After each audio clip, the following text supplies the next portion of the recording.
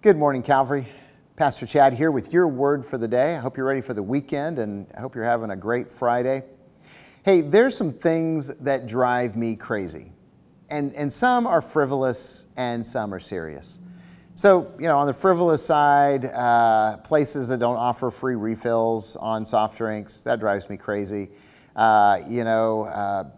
People who think their kid is the best at everything kind of drives me crazy. And people who drive slow in the left lane, that drives me crazy too. But those are all frivolous things. There's serious things that really break my heart and just cause great frustration in me. Things like pompous, hypocritical Christians or pastors. Things like mean, selfish people and the way they treat others.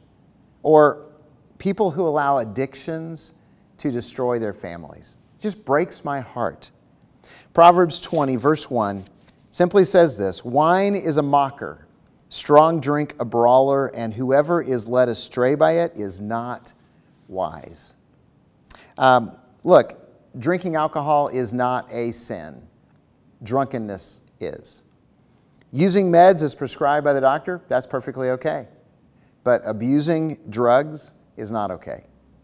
Look, I love food. I love eating the things that I love to eat, but overeating of anything is gluttony, and it's wrong. Look, God created sex and is a wonderful gift for a husband and a wife, but pornography destroys.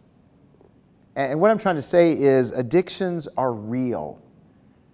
They're destructive. They're always destructive. There is no addiction you can manage and it be okay. It's going to ruin you, and it's going to ruin the lives of the people around you. And since we value transparent living, can I just encourage you that if you're struggling with any kind of addiction, that you would check out Celebrate Recovery. Monday nights, 6:30, here at Sweetwater campus in Lake Havasu City. Look, if you're living someplace that isn't Lake Havasu, there's a Celebrate Recovery near you. And it's going to be filled with people who understand the power of addiction and the hope we have in Jesus Christ. Because in Christ, there is freedom. In Christ, there is redemption. In Christ, there is hope. If we'll take that step to say, hey, I've got a problem and I want to overcome it. See, we believe in hope, and we want to invite you into recovery, into sobriety, into that freedom that we're living in. So if you are trapped in addiction of any kind whatsoever, you don't have to stay there. Jesus and His family is a way out.